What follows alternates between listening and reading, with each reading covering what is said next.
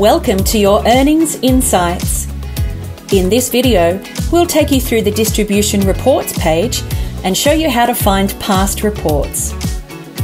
Scroll down to the Distribution Reports section on the landing page to see a summary of your most recent reports. Click the View All Reports button to see a list of your distribution reports for the past 7 years. You can filter reports by type of distribution and date range combinations for quick access. And you can sort any column. Reset filters using the Clear All button. Once you've selected your chosen report, click Open Report to view your earnings for that distribution.